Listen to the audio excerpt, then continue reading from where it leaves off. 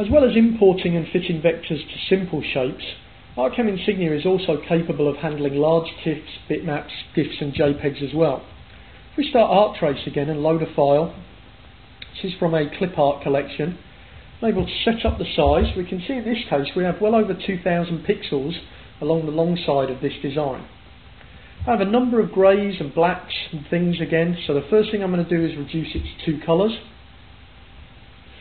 Then I'm going to select the black and we're going to fit a vector to that, and you'll see that Artcam Insignia does this extremely quickly based on how much data we've actually got here. We can then take that vector and bring it back into Artcam Insignia itself, the main program. Just centre that up.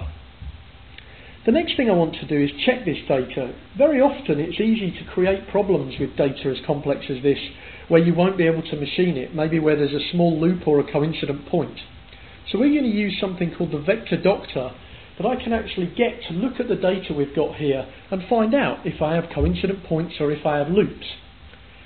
It's powerful enough to actually fix the loops, but if the problems I've got are coincident points, then I do need to go in there and fix them myself. But at least it makes it very easy for me to find them and then take care of them.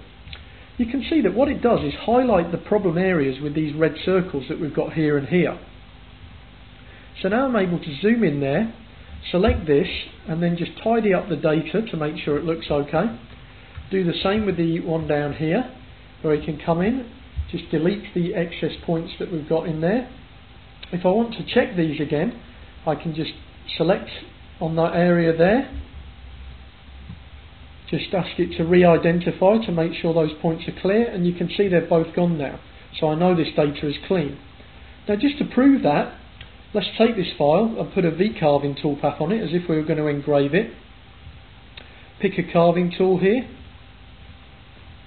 and we'll just calculate this now.